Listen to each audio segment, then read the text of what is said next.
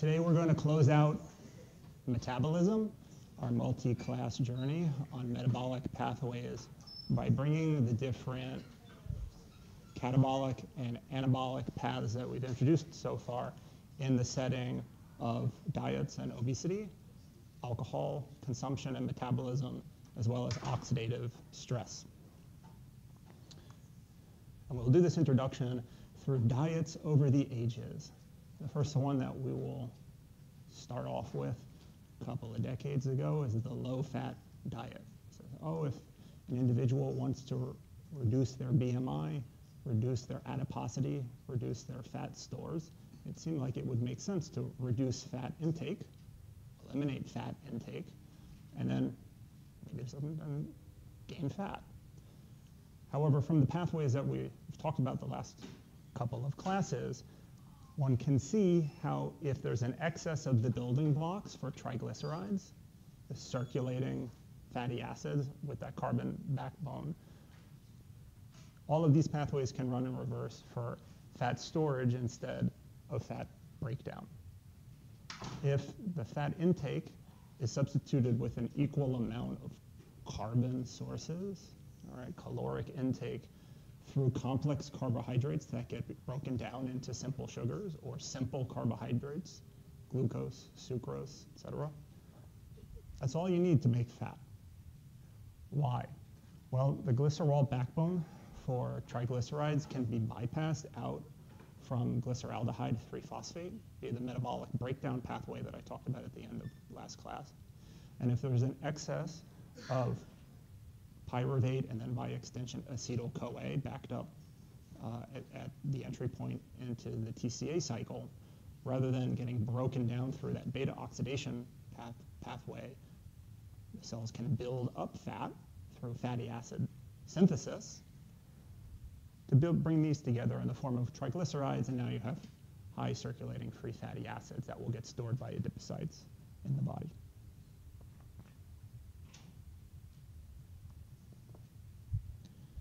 All right, so if the no-fat diet is a no-go, what else can you do? How about the no-nothing diet? So just starve yourself. This will work, right? Because you haven't put any calories, any carbon sources for the cells to be able to metabolize. But what are the immediate consequences of this? I should say the right-hand side is going to be a little bit of a shorthand for the metabolic pathways as we've introduced them in this class. TCA cycle down at the bottom, glycolysis going down the pipe here, gluconeogenesis occurring in the liver, building it away back, and then this alternative path here to triglyceride synthesis and breakdown involving glycerol through glyceraldehyde 3-phosphate and acetyl-CoA down here at the entry point into the TCA cycle. The first thing that will happen if there's caloric deprivation is that blood glucose levels will start to drop. We all know this feeling. This is what happens when we get hungry. Right? Oh, my blood glucose levels are low. Right? What the signals that are coming from your body and the driving force to maintain those circulating glucose levels largely coming from your brain. Your brain is a very glycolytic organ, kind of important for it to stay metabolically happy. And this creates a driving force for many of the other hormonal changes that will occur as a result of caloric deprivation. One of the first consequences will be to mobilize other sources of nutrients elsewhere in the body if they're available. I said this once in passing, and I'll say it again now. Recall that if the first response is going to be try to maintain circulating blood glucose levels in some way, if it's possible, the body will need to mobilize glucose by an alternative means if it's not getting it from the diet. So the fastest and most responsive way for this to occur is through gluconeogenesis, liver, and all these things that we talked about before.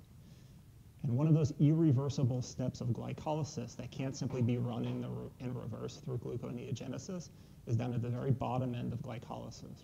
Phosphoenolpyruvate to pyruvate That step is irreversible. That last substrate level phosphorylation, can't run that backwards. But what it can go is through this side route involving oxaloacetate. And this is what happens when gluconeogenesis needs to get kicked into gear. The cell's body starts drawing from oxaloacetate stores to be able to maintain blood glucose levels. The secondary consequence of that, however, is that oxaloacetate is also doubly required for the TCA cycle. So as the body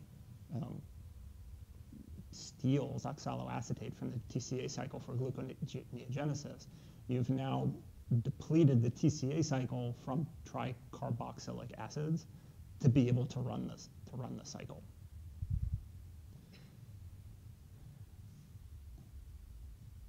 The consequence of the oxaloacetate depletion here, so now TCA cycle is not working, you will also break down fats during this caloric deprivation process. But what happens is that there's no place for the acetyl-CoA to go after the fats have been broken down because the oxaloacetate is being depleted to maintain glucose stores. So this is revving up here, this is getting broken down here, but now there's an accumulation of acetyl-CoA that needs to be handled by some other mechanism other than the TCA cycle. These get further metabolized through an alternative pathway, which was this alternative path that was shown in one of the earlier slides from last time, into metabolites called ketones or ketone bodies. To remind a little bit of organic chemistry, ketones are two carbon groups brought together by a carbonyl, carbon double bond, such as shown here. And these ketone bodies, in fact, can be metabolized by metabolically active tissues like the brain and like the heart as an alternative energy source. These are also the types of compounds, because they're ketones, they're fragrant, we can smell them. You can smell these on a person if they are in a state of ketosis, because they're volatile compounds that will evolve off of smell on a person's breath. And they've alluded to this to diabetics who are in a cellular starvation state. They're forming these ketone bodies, some of which are keto acids. People have heard of ketoacidosis. It's the result of building up high levels of these ketones in the body and as a marker of the cellular starvation response. And so there's a pretty profound shift in metabolic handling that occurs when you start mobilizing these ketone bodies, and it's by this metabolic rewiring that's taking place inside the cell. The final consequence of this, which gets to where amino acid metabolism feeds into the metabolic pathways that we've introduced, recall that amino acids such as aspartate are one quick transamination or isomerization away from becoming something in the TCA cycle, such as oxaloacetate. And this is then accompanies breakdown not just of fats, but muscles. Any of your bigger muscles, they have a lot of protein in them. Those can get broken down into their amino acid subunits, and then they get in to try to maintain the TCA cycle as well. So you will get fat metabolism, but over a prolonged period of time, it's also going to be associated with a ketoacidotic state and muscle wasting to be able to maintain the glucose levels at a high enough level or ketone levels at a high enough level to allow important organs such as your heart and your brain to stay alive.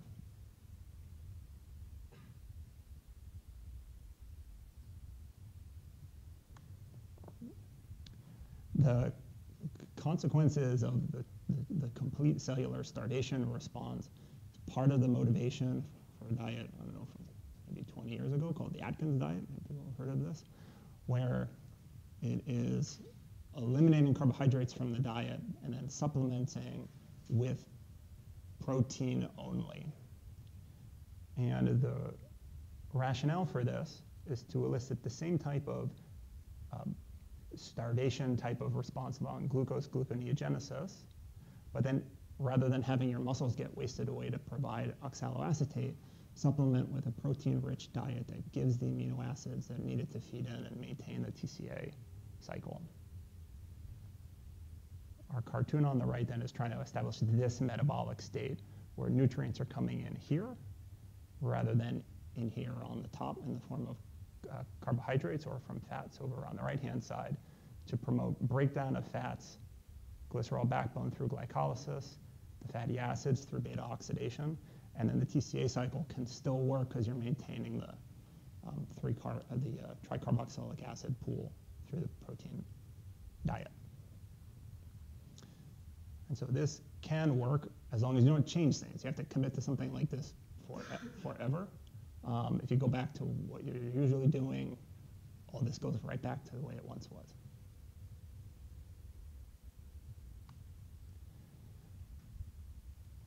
For all of these, the only thing that's going to change these in the long term are permanent changes. Carbon sources coming in means, if that's more than energy utilization, right, that's going to get stored in some way. You can change that a bit with exercise. This creates mobilization to break down fats through lipolysis, and those will have positive impacts on your respiratory capacity in the mitochondria, which then relates to how effectively you're breaking down some of those fat breakdown products. And so your mitochondria can work differently in different metabolic states. If your tissues are more metabolically active, those will help with fat metabolism. And then the final part, which is where we're going to transition over into alcohol, we're going to talk about how alcohol metabolism feeds directly into some of these pathways and creates a shortcut for fat storage.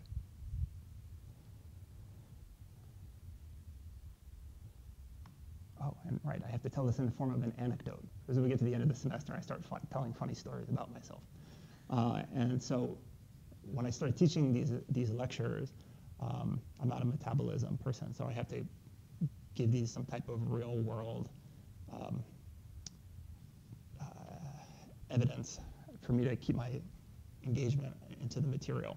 So when I was first teaching it, I was doing my usual thing. I have two daughters. At this time, they were pretty young. And my daughter's like, oh, can I have one of these vitamin waters for my lunch? I was like, no way, those things are full of sugar. You don't want to have one of those things. And then she was old enough at the time to fire back at me. She's like, well, why do you have one at lunch? You have a good point, and I know I have to teach these lectures, so let's do an experiment, because I know how much one of those vitamin waters is. 125 calories per bottle. I was like, let's do a dietary intervention. So I'm going to go we'll measure me a couple of times. I bounce up and down on the scale in the morning, and then I'm going to stop with 125 calories every day, and let's see if that moves the needle on my weight. And so she recorded all the numbers for me. This and well, maybe it's kind of hard to see. Maybe it drifts a little bit, right? But there's a lot of ups and downs. There's a lot of back and forth. And then I recognized, and the reason why I put this on the slide, I had two weddings that messed up here. So apparently I like the open bar better than the dance floor, because you can see that kind of offset all the things that I did with my vitamin water. All right, why might that be? The metabolic pathways for alcohol metabolism are identical to the processes of fermentation, but run in reverse. Okay, so the way that yeast can make ethanol for champagne and for beer, we have a couple of the enzymes to take them back, and that's how we metabolize them. What occurs? Well, if we ingest ethanol, it is small enough and permeable enough to go all the way through our bodies. Its metabolic byproduct is to be oxidized into this intermediate called acetaldehyde. I have this note here. This threw me for a second. The enzyme that promotes that oxidation is alcohol dehydrogenase. It is a dehydrogenase, and it's catalyzing an oxidation reaction. What I mean by running it in reverse is that this is not the normal way metabolically, for example, that yeast would use that enzyme. They would take these intermediates to make ethanol, right, and consume a reducing equivalent in the process. In us, we have alcohol dehydrogenase, and so this is how we're running it when ethanol is in abundance. Secondarily, to get back into metabolic pathways that we're aware of, we have to be able to handle the acetaldehyde intermediate. and convert it into something that can be metabolized by the core metabolic pathways. And that involves another dehydrogenation reaction and oxidation of acetaldehyde to acetyl-CoA. So now we're back into core metabolism. Yeah. But remember, acetyl-CoA is the breakdown product of beta oxidation from fat. So if there's a lot of ethanol into the system, a couple of dehydrogenation reactions later, now you have a lot of building blocks for fat synthesis, driving fatty acid synthesis as a result of this consumption. Other thing, let's see, there's a few Asians in the audience. My wife is Asian, she's Shanghainese, and can't drink, can't hold her alcohol. And what does that mean? She gets no enjoyment out of it, and she gets really sick if she does. And this is a direct result of that intermediate acetaldehyde. Acetaldehyde we do not normally make. The only reason that it would arise is by this pathway involving ethanol. And the problem associated with it is this aldehyde group. Aldehydes are chemically reactive.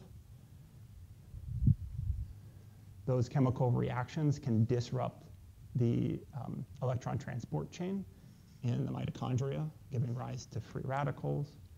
As a result of this free radical generation, more to come on that, this ties into oxidative stress that can interfere with different pathways, which we'll speak more about, antioxidants and detoxifying enzymes that would reverse the effect of those free radicals get depleted.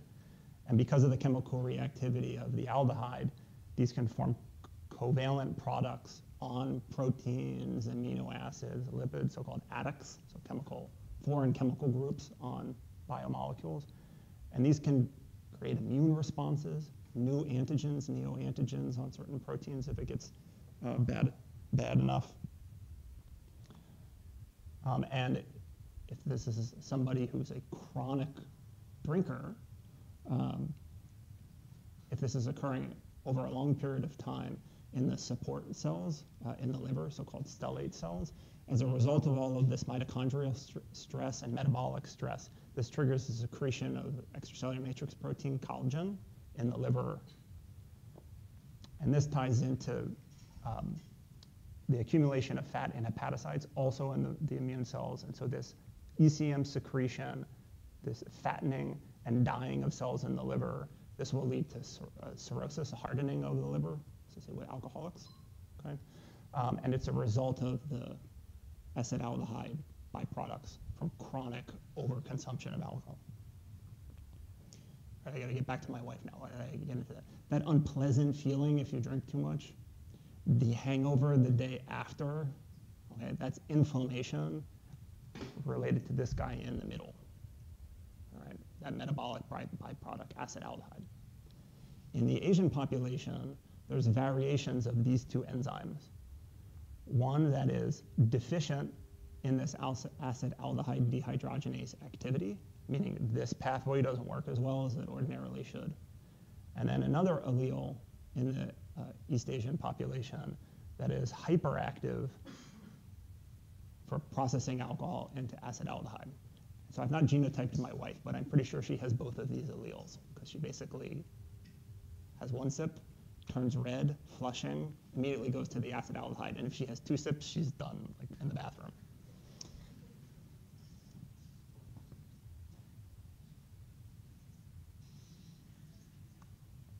All right. So that's on the caloric consumption. I have one more addition on things. Again, I teach this 5 or 6 times, so like I have to change in another wrinkle. So my vitamin and water diet didn't move the needle at all with my weight because I have other activities and things like that. So I said, let's try something a little bit more aggressive that ties into some elements of starvation, but not doing the same thing all the time.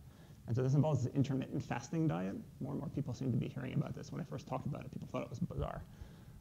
Here's the rationale for this. It's called 5-2. And what that means is you eat whatever you want on 5 days of the week. But 2, you drop your caloric intake down to a third of what you ordinarily eat. So hardly anything. small rations. Why? The rationale for this, we talked about the liver, important organ for circulating glucose levels, gluconeogenesis. I also mentioned when we were talking about glycogen storage is an important place for glycogen stores in the liver. So when you don't eat, one of the first things that gets mobilized before gluconeogenesis kicks in is the mobilization of glycogen stores. And depending upon how much you've eaten before you start doing this, that usually takes place at 12 to 16 hours of no eating. So that's going to, after that, you have gluconeogenesis to the extent possible, and then you're going to have the breakdown of fats and that oxaloacetate depletion. That's exactly the same as the starvation diet that I talked about before. But you don't do it forever. You do it long enough that you go into a state of mild ketosis, so like a gentler, calmer level of those things. And then at the end of that day, you can go back to eating. And what ends up happening is those nutrient sources basically replenish everything that you had depleted before. So you kind of empty the tank, all in all, at different points along the metabolic pathways, just enough to try to get as much as you can out from here, and then you replenish with whatever you want to eat after that. I said, this sounds kind of crazy. So I tried it. All right, here was my vitamin water range. This is where I started. So you do this 2 days a week, and then the other 5 days you do it whatever you want. So mine are Mondays and Wednesdays. So if I seem a little cranky on Monday office hours, this is why. Right. So 600 calories, and then keep going there. And then you just kind of bounce back and forth, back and forth, back and forth, back and forth, back and forth. So that sort of worked. My new wrinkle this year is I bought a ketone meter. That mild state of ketoacidosis, I mentioned you have this fragrant compound that gets evolved when you go into this state. And you can actually use this for redox chemistry in these little devices. It's basically like a mini breathalyzer. We talked about one of the things that can get evolved, the byproduct of one of these ketones is acetone. It's from chemistry class, things like that. Well, the acetone, if you breathe it over a fuel cell, which is what's inside this, you can oxidize the acetone associated with a reduction in oxygen over a metal fuel cell that's in here. Gains of electrons, losses of electrons. There's just enough current that goes through that metal catalyst that's in the device here that you can measure it and calibrate it to how much of the substrate that you had breathed in. So I'm going to see how I'm doing. This takes 20 seconds to purge itself. If any of you, usually if you take this, it will read 0. But you're not starving yourself.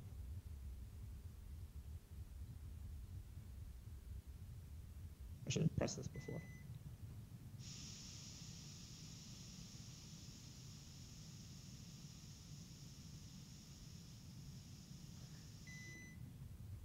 Okay, 3.45 millimolar estimated in the blood, which is a ketotic state. Because I've eaten some, but I haven't totally offset. So I did some data collection here. So here's the last, I did a couple of weeks here. And so here are those fluctuations in weight that I talked about before, and that you'll see the ketotic state once it goes away. Then I put on pounds, then I stop eating, then these go up, out in phase, out in phase. So a pretty good anti-correlation. What it's doing is I'm shifting back and forth between that depleted thing, replenish the stores, go back to normal, up and down I go.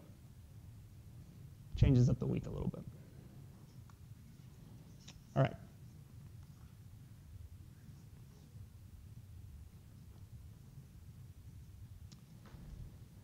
We made a brief allusion to the impact of alcohol on the mitochondria. It's oxidative stress free radicals. I want to speak a little bit more about this generally in terms of what's called oxidative stress. And this involves a redox chemistry.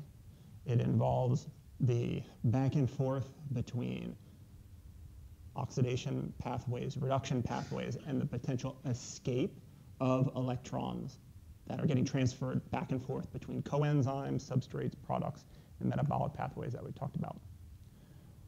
When those electrons escape from one of those redox pathways, one place where they're apt to go is oxygen or under aerobic conditions. And when that free electron goes on to oxygen, it will generate what's called a reactive oxygen species, or ROS for short, called superoxide. So oxygen plus one free electron, one negative. And superoxide very quickly in aqueous solutions can become peroxide, pick up another electron as follows. And both of those comprise reactive oxygen stress, comprise a reactive oxygen species inside the cell. There are other reactive species involving free radicals, namely those involving nitrogen. Go all the way back to Professor Barker's lecture on second messenger signaling, guanylate cyclase, protein kinase G, these things. Nitric oxide is an intermediate. It's a free radical also. It is an unpaired electron. It can perform chemistry inside the cells, and it can also react with reactive oxygen species to form super reactive nitrogen species called peroxynitrate. So all of these free radical products have the potential to do the chemistries that I'll touch on in the next couple of slides.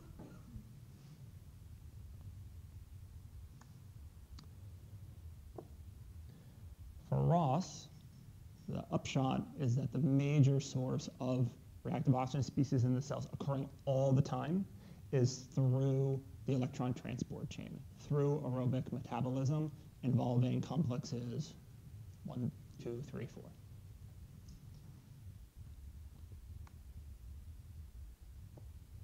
I'm showing this slide again because I'm going to reframe it in a different way. When I talked about this when we were discussing electron transport, it's described as like this great handoff.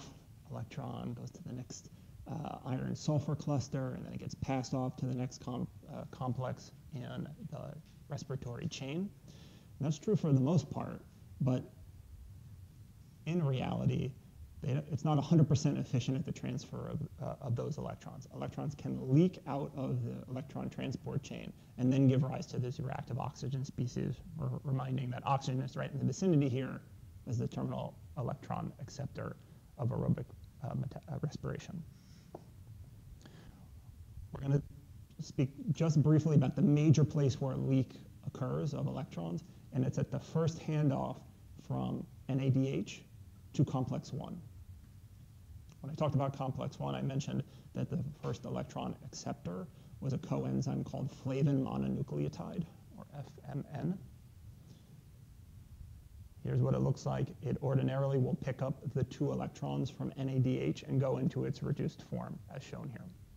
But occasionally, one of those electrons falls off and then is out free to react with oxygen to form a reactive oxygen species. There are also certain circumstances of metabolic states that may promote the leakiness of the handoff to complex 1 and give rise to more reactive oxygen species inside cells.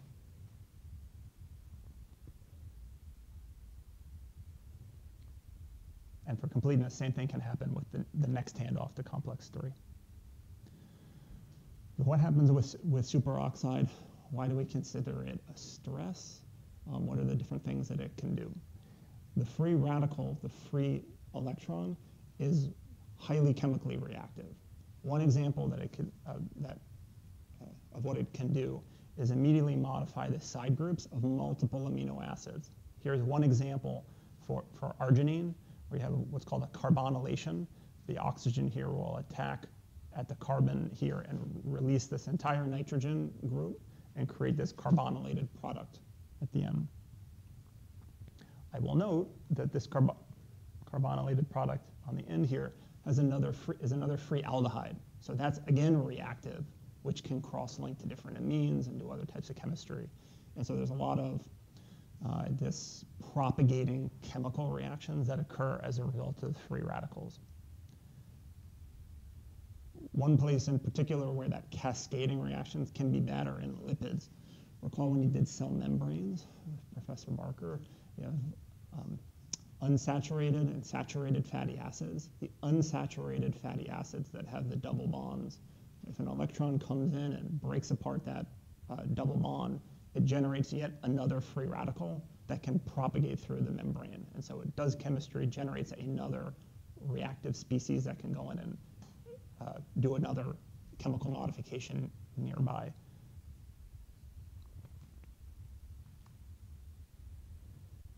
And then the last thing to say about reactive oxygen species is that these can cause DNA damage.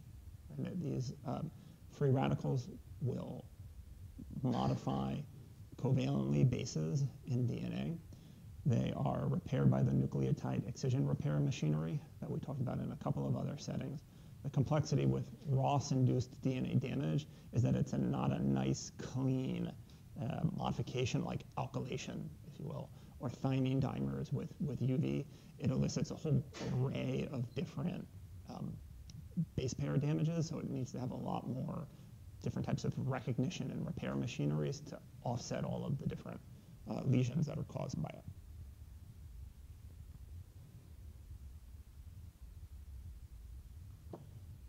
This would seem to be very bad for the cell. Like, how would anything operate in the face of this chronic generation of reactive oxygen species in cells? We've been intimately tied to aerobic metabolism for a long time. And as a result of that close connection with respiration and eukaryotic life in general, we have co-evolved a rather elaborate detoxifying set of pathways and machinery, enzymatic machinery, to handle reactive oxygen species when they're being produced in the cells.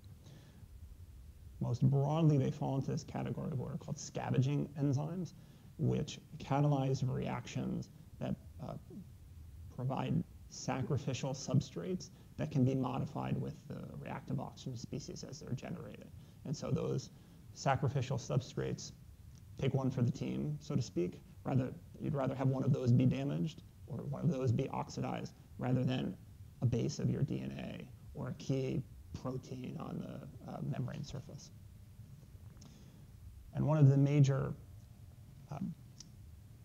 sacrificial biomolecules is called glutathione, or GSH for short. And where the SH comes in relates to a free thiol in the glutathione molecule that acts as an electronic acceptor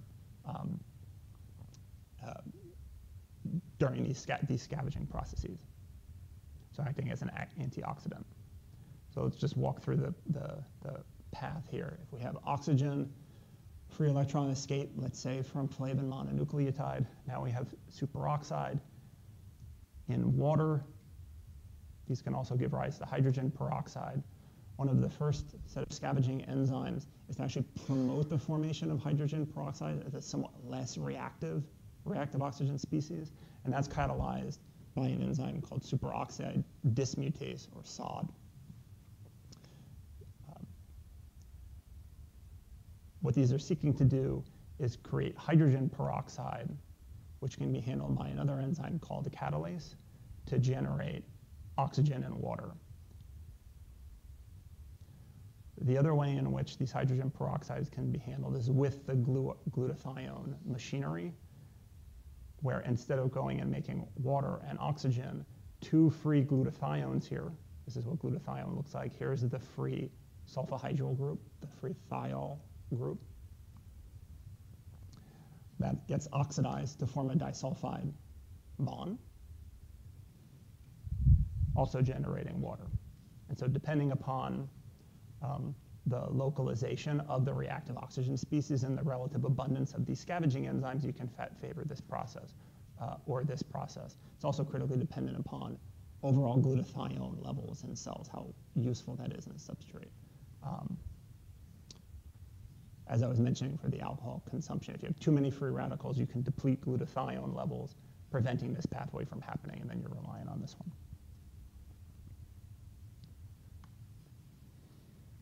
The handling of oxidative stress and the study of oxidative stress, heaven forbid we should ever give an opinion paper on oxidative stress. It's a real disaster to study. And the reason why is because of the reactivity of the molecule and also its ubiquity. It's always being generated inside the cell. It has real pleiotropic effects on a number of different biomolecules. I already mentioned the secondary consequences of what happens when it's synthesized. And then the cell is always having these scavenging processes trying to offset the oxidative stress as it's being produced. And it goes on and on and on down the pathway. There are a lot of other complications from a scientific perspective to be able to study it in a rigorous way. The localization of the reactive oxygen species matters. If it's right at the mitochondria, or is it reactive oxygen species can be generated at the plasma membrane. These can mean different things. They're short-lived species, and so the range of action that they operate on, those carbonylation processes or peroxidation processes, happen locally as soon as they're produced. There's a bunch of other complications to try to study them, so it's challenging. This closes metabolism. I'll highlight two investigators here at UVA. Thurl's our lipid signaling guy interested in insulin handling. We heard about insulin in an earlier lecture in he's in the Department of Pharmacology. And then Zen in the Cardiovascular Research Center, very interested in muscle metabolism, mitochondria, the effect of exercise, so forth. So you can look them up. Do we have any questions on metabolism before I transition over to cell cycle?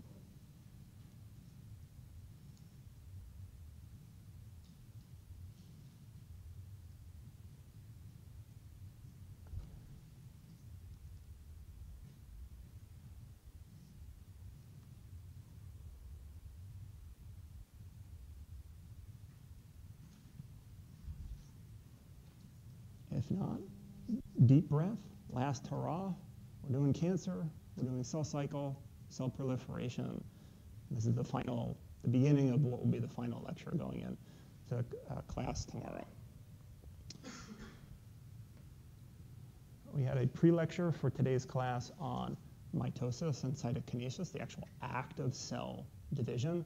The main lecture is going to focus on the regulation of this cell cycle progression, getting into mitosis, relating that to extracellular stimuli that are initiated with a family of receptors on the plasma membrane surface called tyrosine kinases. And all of this we're going to package in the setting of cancer, and specifically cervical cancer, because we can tie it in very directly with some deregulation in the cell cycle machinery. Cancer is a big problem. A lot of people die from cancer. It costs a lot of money, and it will continue to increase. It has bypassed cardiovascular disease as the leading killer in the United States. And you see the total expenditures costs here. Now, most cancers do not arise from transmissible viral infections. We are going to talk about one of the outliers, one case of a cancer that is clearly promoted by a virus. And that virus is called human papillomavirus, or HPV for short. The HPV family has many different strains associated with it. Collectively, they are known to promote different lesions, either benign lesions or malignant lesions on skin or epithelial surfaces. And we'll talk more about what benign and malignant mean in a moment. We're talking about them today because of the connection between one strain, or a couple of strains of HPV, and cervical cancer. More to come on that. I also want to say that the HPV association is not just with cancers of the cervix, but also with certain strains of head and neck cancers. So in the oral cavity, these are ordinarily the types of cancers that arise from smokers, especially people that smoke and drink. It's really bad for head and neck cancer. But there's also a viral subtype of head and neck cancer that is promoted by HPV infection. The benign lesions caused by some of the strains of HPV are epithelial skin hyperproliferations. They're just not cancers, they're warts. On the skin, different places on the skin. These are not precursors to cancer, but they are an indication of deregulated cell cycle control. and overproliferation of cells at the site where the infection occurred. If we talk about the prevalence of human papillomavirus infection, it's like freak you out high, okay? Very, very high. You see 25–30% of women. You see when the prevalence peaks. Everybody is very active, okay? And so if you accumulate that over the lifetime, the incidence, the chances of people getting an HPV infection is really, really high. And I talk about women. I pulled this paper out. For that oral HPV infection, the prevalence is higher for men than for women. Yeah. Now, the final thing, if I can unfreak you out a little bit, is that the linkage between HPV and these different cancer types is not a direct one-to-one match. What is true is that cancers that arise from those different subtypes will be overrepresented with HPV infections. So it's sort of a necessary but not sufficient, especially for cervical cancer.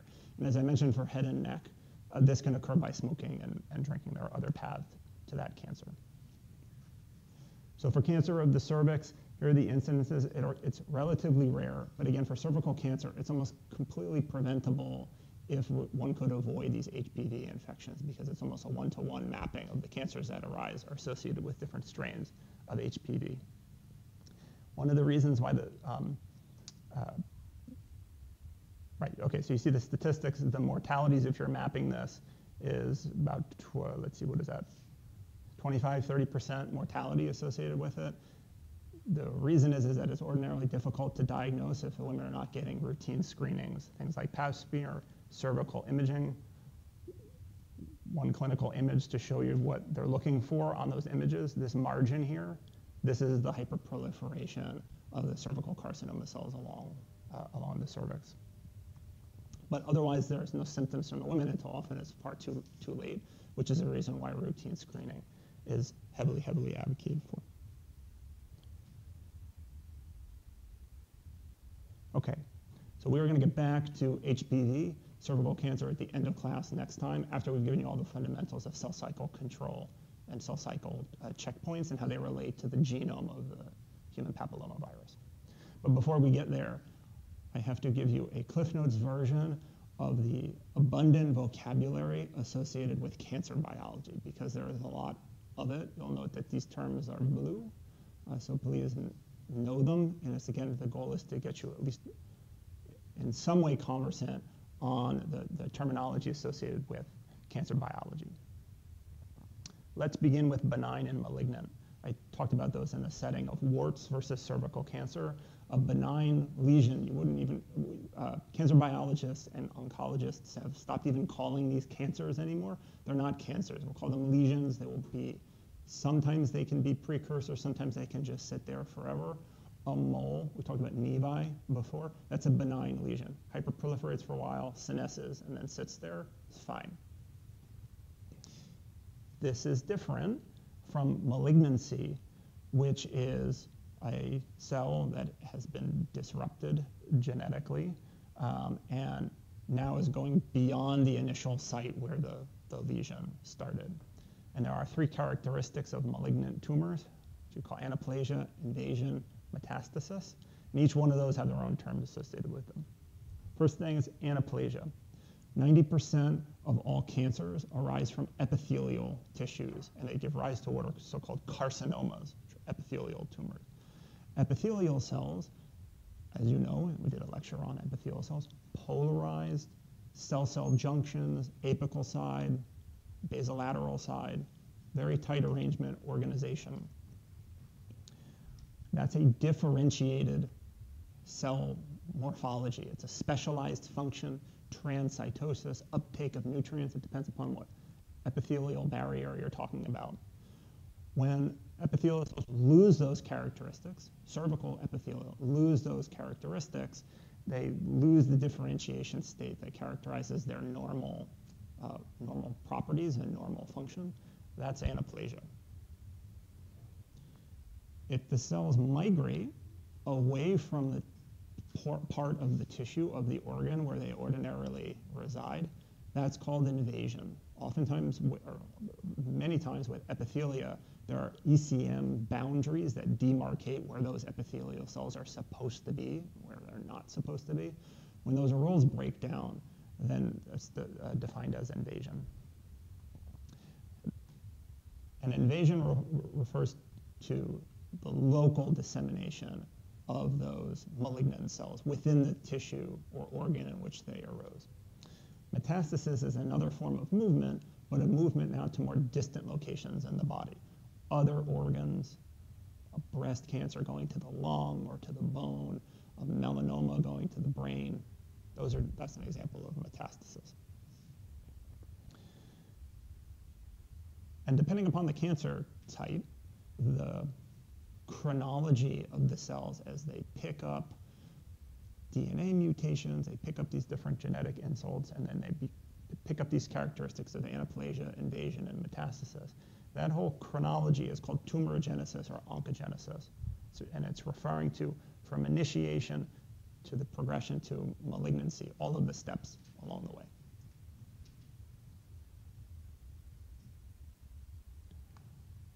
So let's show a before and after. This is not from the same patient, but I want to give you some context. And now you've seen cells before. Let's show some real cell images instead of cartoons. This is a cross-section of normal breast tissue. The normal breast is comprised of ducts and lobules, these grape-like clusters of epithelial cells where milk secretion occurs. Milk goes out through the ducts, out the nipple. These are different lobules, those grape-like sacs here, the milk-secreting units, and this is an example of a duct. Okay. The breast epithelium usually has 2 layers of epithelial cells. They're a little hard to see in this image, but the ones lit up in brown here, that's the first layer of epithelium, all next to one another, all along the sides of both the ducts and the lobules. Same stain. This is what breast cancer can look like. Abundant, this is no cells, this is ECM. All right, so this is just hypersecretion of different extracellular matrix proteins. These are necrotic cells just floating around in the empty space. Here are the cancer cells. You'll notice that they have a much larger nucleus, no organization. And here's an invasive finger. You can see the front here, where the cells are coming out from the primary tumor and invading into the extracellular matrix outside.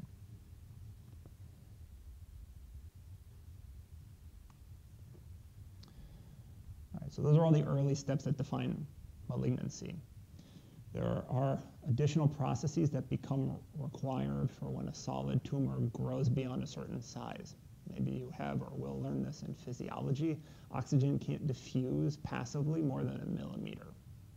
And so when you have a tumor that grows beyond 1 millimeter size, either it will start dying in the center, forming a necrotic core. Some of that might have been what was in that image from before, because they got starved from oxygen, can't undergo aerobic respiration, all that stuff. Okay, and they die.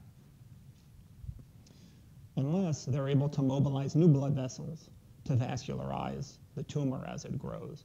And there are certain tumors that are very effective at doing it.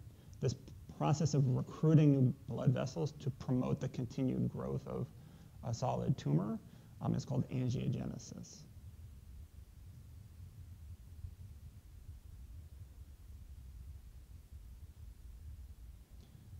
All right, we have a couple of things here I want to say a bit about. We're talking about oncogenesis and things. Oncotumorigenesis, those chronologies. Oncogenic or tumorigenic, adjective, simply meaning does it cause cancer. We have 3 categories of genes here to be aware of, and some of these bear directly on the opinion paper that you have this semester. All right, so oncogene is a little bit of all of these are somewhat fraught terms, but I'll give you the most concise definition that I'm satisfied with. An oncogene is any gene whose product of that gene causes cancer. What does that mean? That means it would have to be seen in the wild, meaning that there will have to be a cancer in a person, ideally, where that gene has been disrupted and is causative for the tumorigenesis of that cancer case.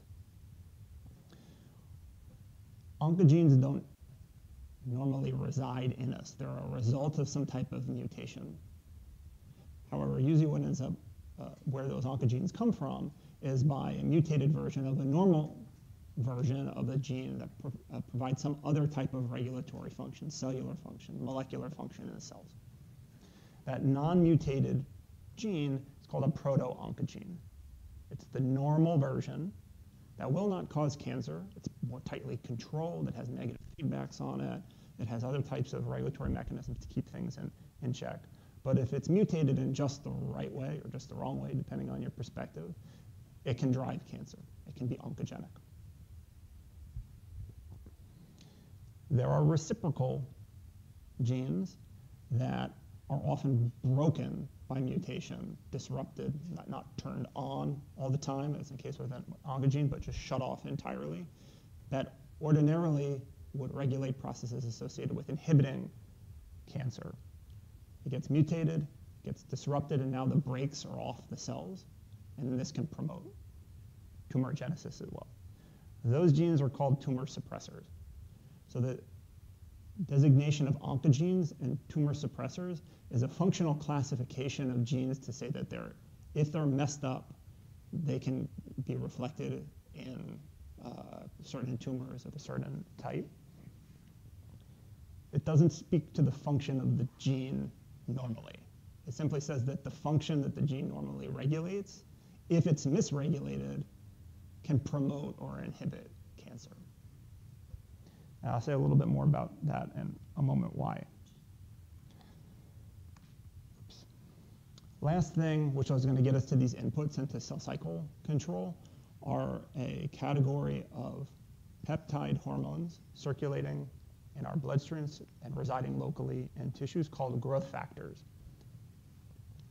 They're proteins or peptides, and they're going to bind to receptors on the plasma membrane surface of cell types and promote the growth and proliferation of cells, promote the entry of cells into the cell cycle to cause them to undergo mitosis and cytokinesis. So I think about those as the early trigger of these proliferation promoting stimuli under normal regulation.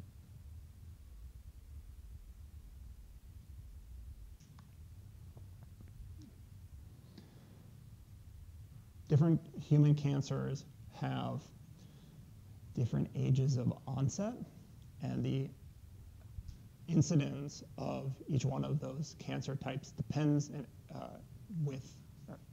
they will always increase as a function of age, but the rate at which they increase and the rate at which they become detectable as tumors depends wildly on the type of tissue or the type of tumor that we're talking about. A couple of examples are shown here. There are two take-homes from this slide. One is that the slopes there, this is on a logarithmic plot on the left-hand side.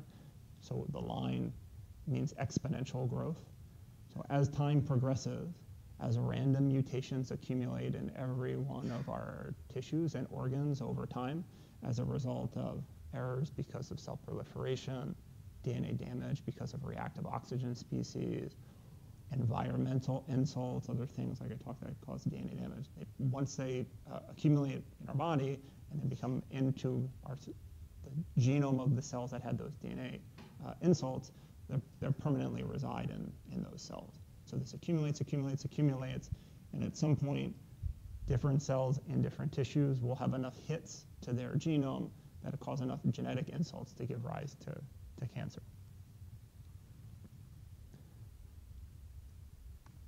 However, if you also look at this cartoon and we drop, and let's just declare 30 to be the evolutionarily constrained reproductive age limit, meaning everything you live after 30 is bonus from evolution's standpoint, it's true, right? I mean, what else are you here for? Note that almost none of the cancers arise before we're 30. So this is the reason why a gene function of a tumor suppressor or a proto-oncogene or an oncogene can't be reconciled with evolutionary time because there's no selection for these things. By the time that those cancers have arisen, the role of that gene or that protein has already served its role. There's no evolutionary selection. The one example, notes the one example, skin, right? And depending on people's origins, ethnicities, this is where we see differences in pigmentation depending on geography, right? We have different susceptibilities to skin cancer because it can be early onset because it's a chronic source of DNA damage to our epidermis. So think about that. You have 2 days, right?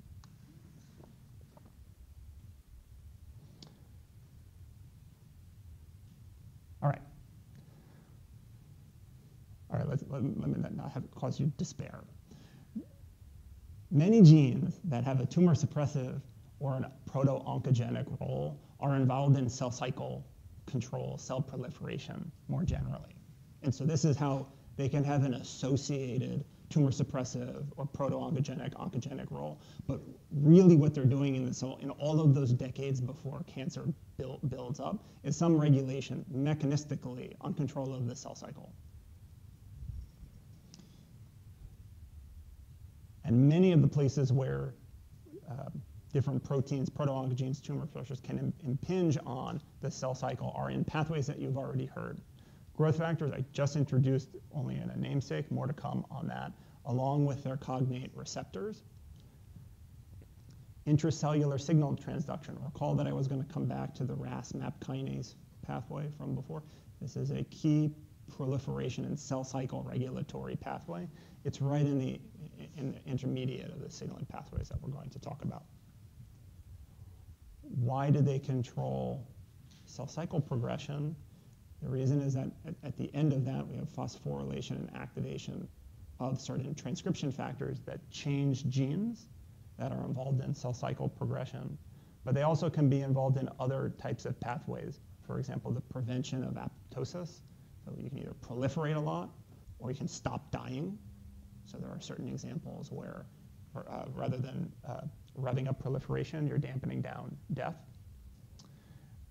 And the final place which ties on to both the control of the cell cycle as well as the notion of tumor suppression and oncogenesis is on DNA repair proteins and the checkpoints in the cell cycle that they are able to activate if DNA damage occurs. So the gist of this is that if there are certain stages of the cell cycle, if DNA damage by reactive oxygen species, by environmental insults, by stalled replication forks, all those things we talked about before, if that's not going well from the cell can stop replicating or stop progressing through the cell cycle to allow that damage to be repaired before progressing.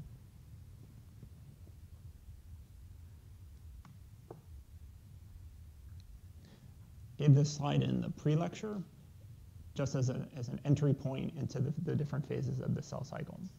We have the two main categorizations are the M phase, comprised of mitosis and cytokinesis. Mitosis is the division of the nucleus. Cytokinesis is the division of the rest of the cell. Telophase, actin cables, compression, cell division. Outside of M is called interphase, which is basically everything else. And interphase has a couple of different subheadings within it. So if the cell has just mitosed and cytokinesed, we have a new daughter cell here.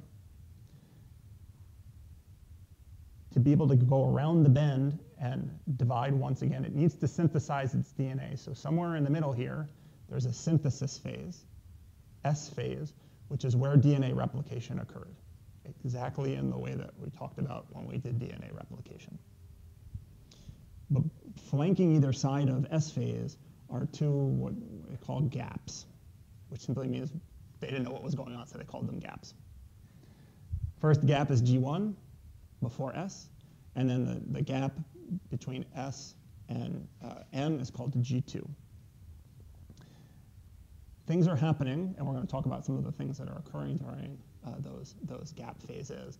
This is also where several of these checks are put on the cell cycle to evaluate whether the cell is ready to move on to the next phase of the cell cycle. So they're critically important.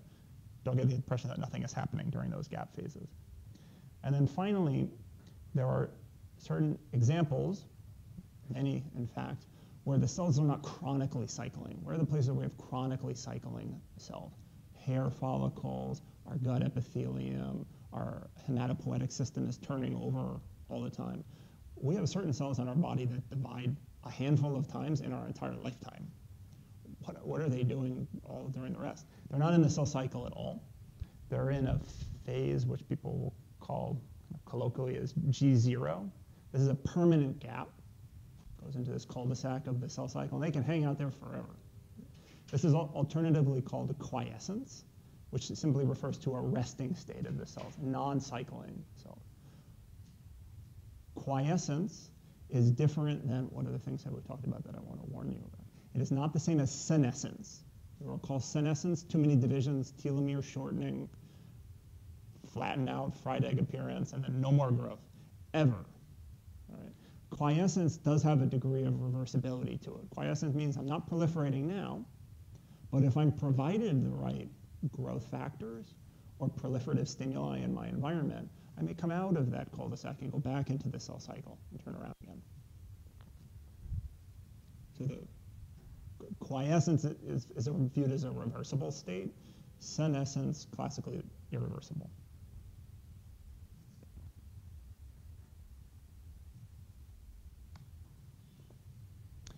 How does the cell navigate this cycle? There was actually a debate for quite a while related to, does the cell cycle just operate as a washing machine, meaning like once you go in, you just get run around the circle to get spit out on the other side?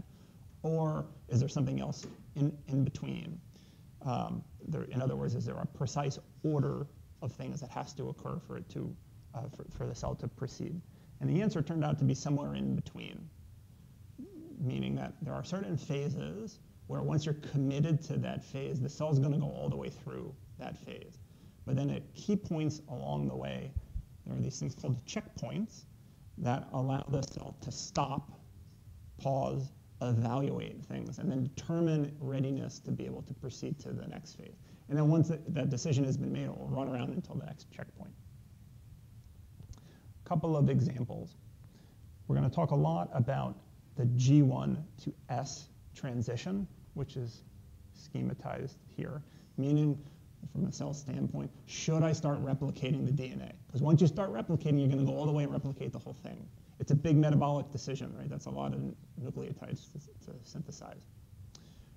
Cell has to be the right size. Okay, so the cell's got to be big enough to be able to accommodate a doubling of its genome. There needs to be enough nutrients to make the precursors for DNA synthesis to occur. And those growth factors in the environment indicate a need for that cell to proliferate more. It has to occupy more space. Another cell got pushed out of the way, and now it's going to grow and infill that area. So that is the external input for cells to make that G1 to S transition. And this will be the major focus of tomorrow's class, or Thursday's class. Here I also do want to talk briefly about two other ones. In the beginning, we were talking about microtubules, right, in the mitotic spindle and having the right attachments on the sister chromatids to separate. This is called the spindle checkpoint. All right, so that metaphase plate, the transition to anaphase, right, when all of the chromosomes have been properly bound by two microtubules, that's a form of a checkpoint, which we'll also talk about next time. And then finally, at the transition from G2 into M, there's another size check, and also this is a prominent check to see if there is any DNA damage as a result of the cell going through that S phase. Stalled replication forks, other adducts, or things that need to be repaired. So we will start here, and then we'll finish here next time.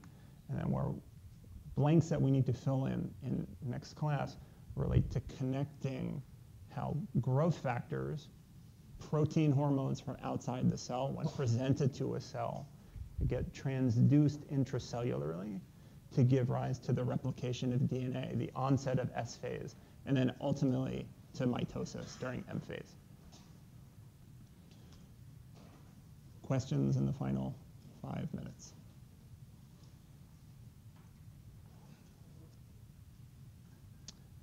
Okay, Thursday, last day. See you then.